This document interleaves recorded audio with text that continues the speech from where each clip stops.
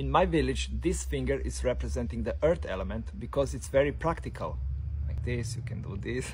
This finger is representing the water element, the emotional level. That's why we put ring when we get married on this finger. This finger is representing the fire element, energetic level, and it's very dangerous because when you show to someone, it means you are on fire and ready to fight. This finger is representing air element because it shows directions, and also the air representing intellectual level, the mind.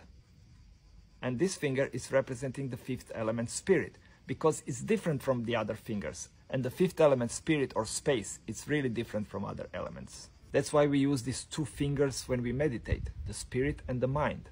But sometimes we use other fingers for meditations. Depends of which meditation.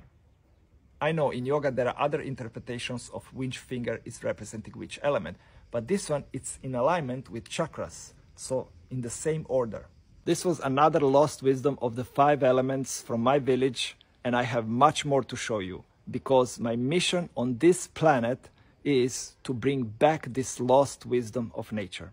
And next time I will tell you something really incredible about the marriage ring. Om Namah Shivaya.